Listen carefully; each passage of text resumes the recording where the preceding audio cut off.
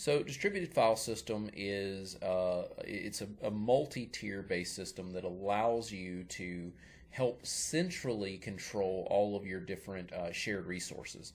So if you think about users having to make connections to all these different servers to access the things they need to gain access to for their job, generally speaking, you might have lots of servers. You may have 5, 10, 15 servers, and you don't want these users to have to keep track of what servers they need to go to for what particular resource. So one of the things distributed file system can do is help with that, with making it where we have a central place people go to find what they need and then be directed where they need to go. Another thing about distributed file system is it can replicate files as well. So you can use that as a way of having your files backed up, or making copies of files, collecting files from a certain office, things like that. So let's take a deeper look at what this is all about. Okay, so the first thing we'll look at, if we think about distributed file system, is, let me just draw a couple of folders here.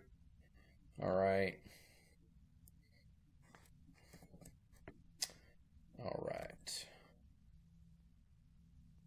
All right, and then so from there we'll have a server. All right, and then maybe let's say that we have, let's just say we have 4 servers.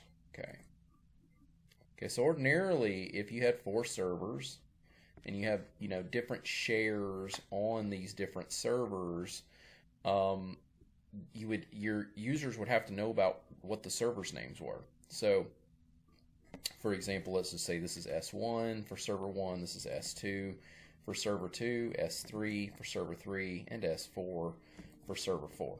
So from there, you might have some shares in there in each one of these that go to different departments. Okay, like I might have a folder for sales, for HR, for accounting. Let me just kind of lower my font a little bit so I can fit this in here. But like, sales, we'll say this is sales 1, this is HR 1, this is we'll say finance 1. All right, so that's not quite fitting in there, but that'll work. And then we've got sales 2, HR 2, all right, finance 2, so on and so forth. All right, so you kind of get the idea here, and I'll explain while I'm doing this. But the issue we run into here again, though, is that your users may have these different shares on different servers, and ultimately your users having to keep up with all of these different servers.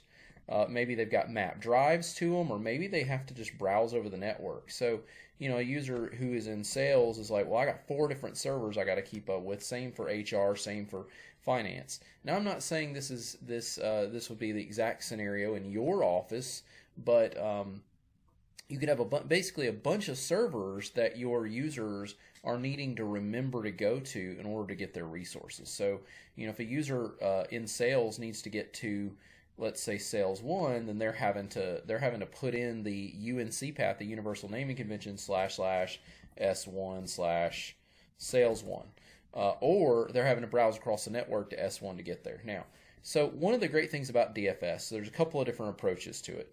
The first approach to DFS is what we call a namespace DFS. Okay, so with namespace DFS, we have a DFS server. So we have a server that has DFS installed on it, okay, distributed file system. And from there, what we can actually do is we can create these parent folders. All right, so I could have a parent folder here for sales, and another parent folder for, let me just move all this up a little bit, another parent folder for HR, another for finance, so on and so forth. And ultimately what these folders can do is they can act as links, almost like a shortcut to get to see all of the different folders for the different departments.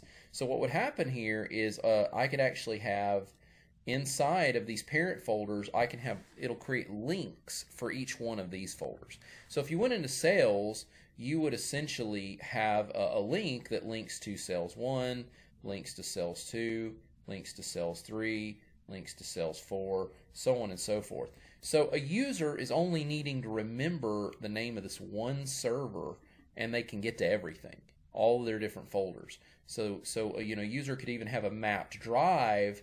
You know, I could have a Z drive that basically maps to DFS, whatever the DFS server's name, /sales, or HR, or finance. And the users can basically get into the folder and they can see everything that's related to their department.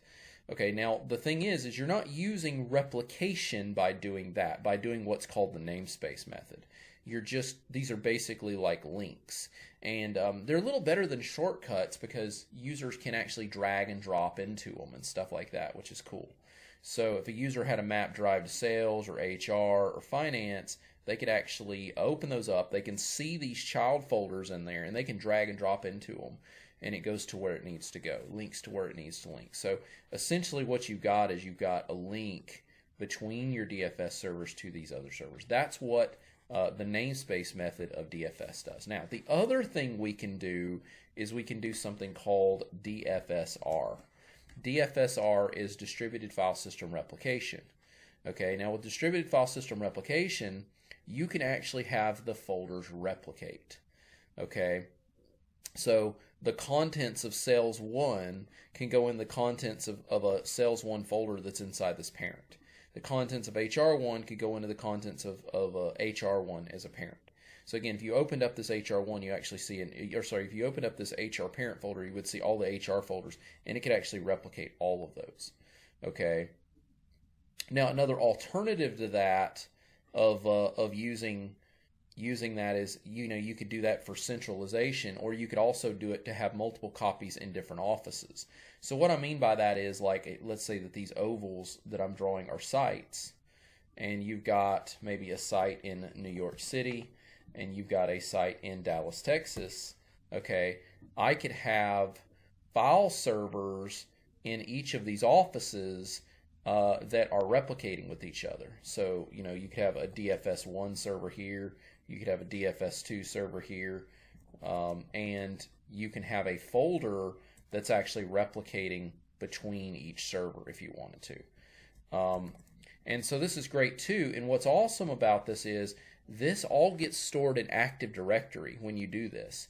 You can store this all in Active Directory if you want, and when you do that, this share, okay, like if I named this share, we'll call it sales, okay, sales, it can be replicated between these different locations. And what's really neat about that is when a user accesses it, they can access it by the domain name, // in my case, examlabpractice.com/sales. And what's really cool is with the help of DNS and Active Directory, the user will be routed to whichever version they're closest to. So if you're dealing with a user who's in New York, they're actually going to obviously go to this one. If they're in Dallas, they're going to go to this one, right? But what's really cool about this is that it supports some failover. So if for some reason when a client actually queries this link and talks to Active Directory and talks to DNS, it actually tells them about both of these servers, and it puts them in the order that is closest to the client. So what's neat is, of course, they're going to go to this one if they're in New York, but if this one goes down, the client will automatically go here. All right. And so again, also, if they make any changes to the folders can synchronize. Okay.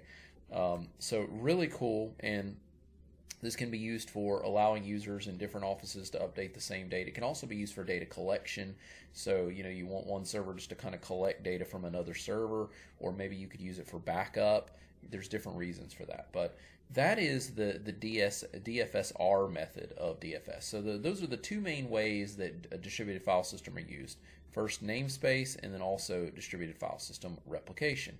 DFSR is going to use Active Directory to assist in that replication. But All right, so hopefully that gives you now a good visualization of how DFS works. This is John Christopher. I hope you enjoyed that video, and I want you to know that I'm trying really hard to grow this channel, so I hope you'll give me a like and a subscribe. Also, if you'll check the description in this video, I've got a link for you that can show you how you can get access to all my different courses. I have lots of different Microsoft certification courses that'll help you pass your exam. All right, thanks a lot for watching the video, and I hope to see you again.